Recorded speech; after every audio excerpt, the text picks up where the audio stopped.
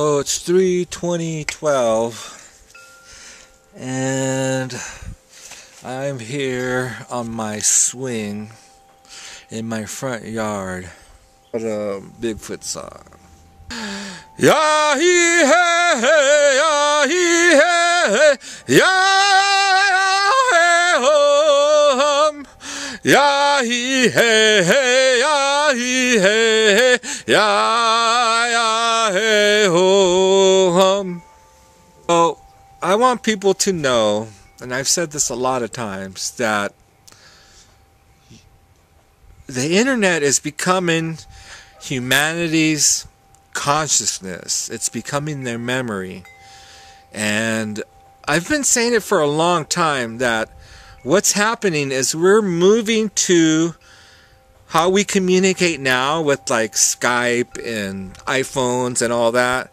We're not going to need those machines. We're going to just be able to do it. This is coming. And I see bits of it a lot. Like, I had a friend here, and she was sitting right here where I was, without a computer, and I was inside, and I posted on my Facebook that I needed to do something. What was it? I needed to start on those raised beds over there, and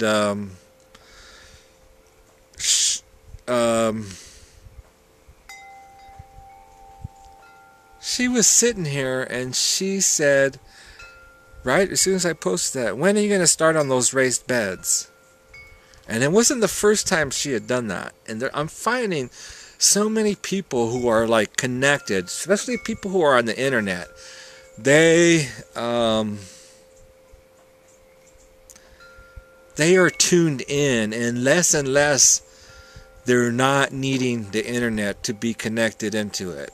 It's a consciousness, and if you're like used to it, like if you Facebook a lot, you start to be able to do it without actually being on Facebook.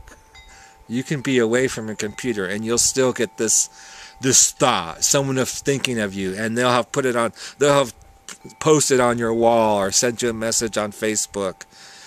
And YouTube is our memory. We're putting ourselves, we're putting our lives, we're putting our talent, our soul into videos, and we're putting them on the internet, and that's the memory of us.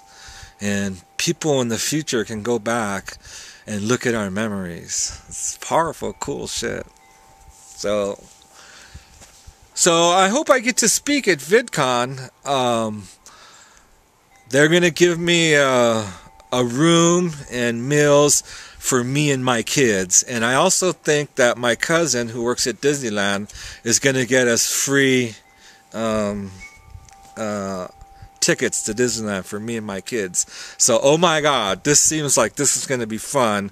We get a room at the Hilton in Anaheim, and we have free tickets to Disneyland, and we can go to VidCon and get VIP treatment, meals and booze. Both my kids are over age. This seems like this is gonna be fun. Oh my God, right? And I don't know who all you know that has seen me at VidCon last year. I videotaped the whole thing, but it was powerful. It was powerful shit. One of the highlights of my life, where, you know, the Gregory Brothers, who did the Double Rainbow song,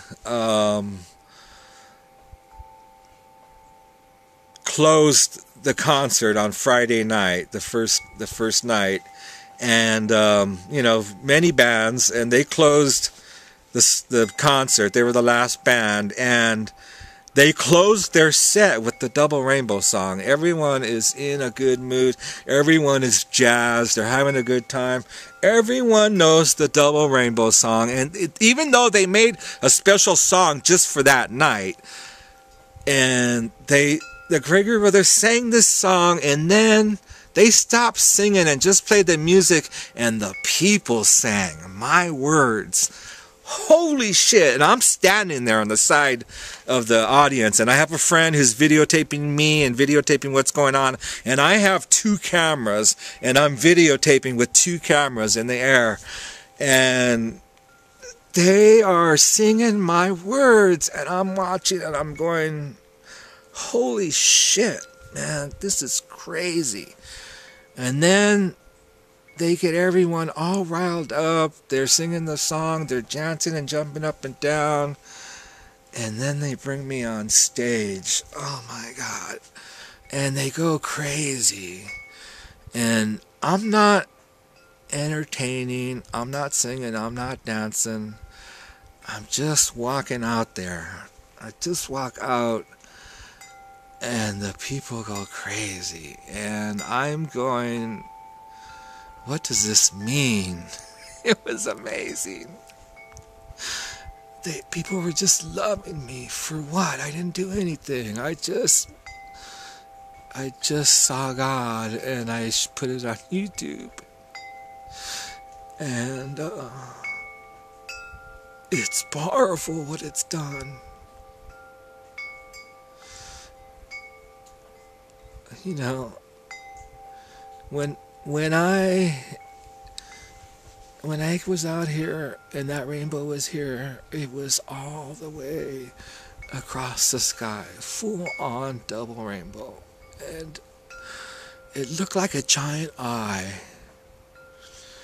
And I had just finished writing this email saying how I felt like I was Noah, who was a prophet of God, who saw a rainbow. And I've been saying this stuff about alternative energy and food and community for a long time, and that's kind of like Noah, and that's what I said. I felt like I was Noah, and my house fills with color, and I go outside, and there's this double rainbow in my front yard. Oh my God! And it looks like a giant eyeball, and I'm like, only God can have an eyeball that big. God is right here looking at me. Because I just said that I felt like I was a prophet of God. And it was so powerful. There was a big tree right here, and I couldn't see all of it. But when I got out there and I saw the full thing, it looked like a giant eyeball, and I said, God is right there in front of me. And I fell down and I started crying. And I didn't care what was going to be said, because I'm thinking, oh, I just got to record this thing, and the audio doesn't matter. I'll put a song or something. And so I just let it flow, and I live here out in the middle of nowhere, and no one can hear me. I'm by myself. And I'm not high. I'm just, I was working on the emails and stuff like that. And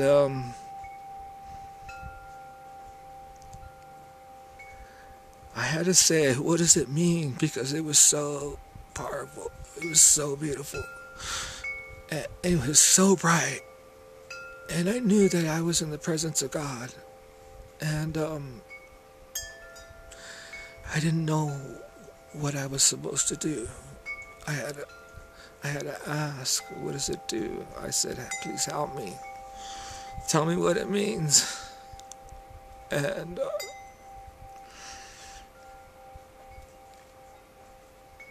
I knew it meant something. I knew it was going to be a viral video. I knew it was so powerful. I knew it was so amazing that it was going to be huge. I knew it. I felt it right away. And then I shot it and I uploaded it, and I said to everyone, send this to everyone you know, because this is going to be a viral video. And that whole Jimmy Kimmel thing, I made that happen. I saw every little step, and I didn't know why I was doing it. I just felt that I needed to, and I made it all happen. I got Jimmy's attention, and when I went to see him, and he liked me, and the announcer guy called me his boyfriend, and I came back with a shirt that said Jimmy's Boyfriend, and I knew that what it was going to do what it did, get their attention, and they were going to like it, and they did, and it worked, and he put me in the monologue. And I had set that up on my DVR to record that because I was going to be there and I was going to try and get on stage, or at least on camera, and I did, and it worked. And I put it on my DVR, and I recorded it with my camera, and I uploaded it to YouTube, and I connected it to my channel, and someone who watches, who looks in the internet for stuff for Jimmy, saw it. He saw the video of me on Jimmy's show, and then he looked at my other videos, and the Double Rainbow video was there. And he saw it for its genius, and he showed it to Jimmy, and Jimmy agreed. This is amazing. He gave me Video of the Year. And he had me on his show lots of times, and I read his mind on live national TV, the part about the mirror. I guessed it was a mirror before I even knew he had a box. So that was spirit. Why did Jimmy have a mirror for me? And why did I say, I think it's a mirror? There you go. Because spirit made it all happen. It was powerful shit. It was my destiny. And the song coming, 4 days after I started going viral, and then it blew up, and it's like made it more powerful, and people started recognizing the power of this thing that I saw, that I experienced, and that I shared. Microsoft, Jimmy Kimmel, Tosh.0, Good Morning America, CNN, Nightline, and on and on and on and on. People started inviting me all over the world and said, we'll pay you money to come. And in the beginning it was really fun and exciting. But in the very, very beginning, I had been alone on this mountain for so long that I had forgotten how to function in society. And I was like a baby in the city. I lost my wallet, I lost my backpack, and I needed all that. I had all my ID and all my money and my phone. Oh, I didn't even have a phone. I didn't have a cell phone. And I went to LA to be on Tosh.0, and while I was going down there, Kimmel called and said, we want you on the show. And right before, I think, that I was going down there. And then this TV guys from a radio station came and gave me a ride down to LA from Michigan or something. I don't know. Those guys were idiots, but they dropped me off in LA, and I had forgotten my backpack in their car, and it was a pain in the ass. Oh, and here's the thing I've been wanting to say for a long time.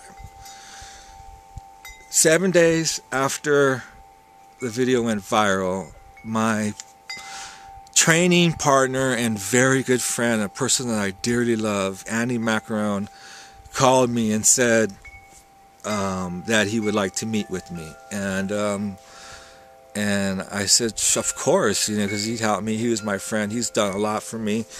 And he said, my brother's a filmmaker in LA, and he's here, and he'd like to meet you. And I'm like, bring him up, And so they came, and I had a campfire for them, and I blew those guys' minds. I wish, I told them about some things, and they were blown away. And right when I blew them away, a meteor comes across the sky right here, and Andy sees it, and he goes, holy shit, there was a meteor. And I looked at him and I said, what do you think that means? So Sam did a documentary of me called Finding Double Rainbow, and he did a great ass job. And I was just working with him the whole time, and he loved me, man. And when I got down to LA, he fucking snatched me up and took care of me. First, I stayed with my sister, and she helped me out, and it was trippy. I didn't have a cell phone, and I had two people working phones, dealing deals and talking to reporters and Kimmel and all this shit going on. And And I'm like all new at this stuff, and people are just helping me. And Sam snatches me up and takes so good care of me, I swear. Puts me up in his house, and gives me a room with a shower, feeds me. I didn't have any money. He fucking went to the ATM and handed me $40 and said, here. And then didn't let me pay for anything, man. And he drove me all around in his car, and he fucking set up a meeting with the lawyer, and I got signed with the lawyer right away. And then they set me up with a meeting with a talent agency, UTA, which was huge. And then they set me up with the reality TV show pitch, and Sam went with me because he knows the business, and he fucking made it all happen, man. And he treated me like a god, man. Damn, this sucks. Sam is a beautiful human being, man. He's so cool and so funny. I just love that guy, man. He really did a lot for me. And we just had the reality show pitch. He came and he put his talent and energy into the project, and he's awesome, and it was awesome. And with his brother's help, his brother did like the mechanics, and Sam kind of just like made everything happen for the production. It was really nice having him around. And then in the evenings, he would party with. So it was so cool. We had so many people here. Sam would come, and it was just like some of the times that I've laughed the most, because Sam's fucking crazy and funny, and everyone else was too, and it really just gelled. And you know what? And then I got to party. Oh, Chapin's girlfriend has a restaurant, El Chavo, in Hollywood on Sunset Boulevard. And we partied there for free so many times, man. I felt like a king, man. I love Chapin, and I love Sam, and I'm grateful to them for the energy and the love that they gave me, man. They treated me like a fucking king. And I want them to know that I appreciate that, and it's enriched my life with the time that I've spent with them, and that I miss them. And you know what? I'd love to do something. Come up here and let's work together, or I'll go down there. You know what I mean? I'm happy to work with you, man. I love it. I love you guys. Thanks. Yeah, it's cool looking.